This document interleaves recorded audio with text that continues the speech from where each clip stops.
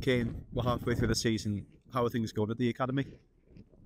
Been really good, especially losing after Everton. The training's been really good, very high standard, and even playing against Everton, really good experience. Especially getting assists, and I felt like the boys did really well in the game, so really pleased. What has been your highlight of the season so far? Probably getting assists against Everton, and making the saves inside the game as well. Felt really good. How was the experience of playing at Goodison Park in the FA Youth Cup? Oh, amazing! Yeah, couldn't believe to be fair we got draw, but yeah, it's unreal. What kind of experience can you take away from playing at a ground like Goodison Park? Especially watching it on TV, watching one of the best players in it, especially against the United and everything, guy that's just scored, playing on that, amazing. Watching it on TV, even the ground, the grass was unreal. Especially when I was playing, I felt really different playing out from the back. And yeah, it was really good. What are the club doing to aid your development on and off the pitch?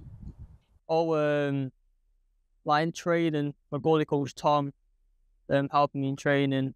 Especially I went out on loan to AFC Liverpool, really good experience. Coming up to this game, felt like the fans and stuff helped me towards this game, and yeah, and I felt like I did well in it. How has the experience of Tom Conway helped you develop as a player?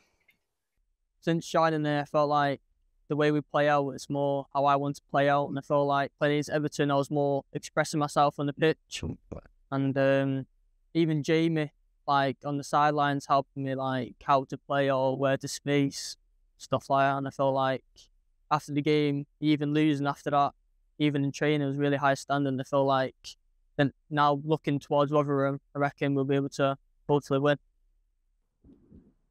What is in store for next year? What can we expect from yourself at the academy next year? Hopefully, one of my goals next year is trying to get as many points as we can, try to keep as many clean sheets as I can, and hopefully being around the first team quite a lot. So that's what I hope for next year.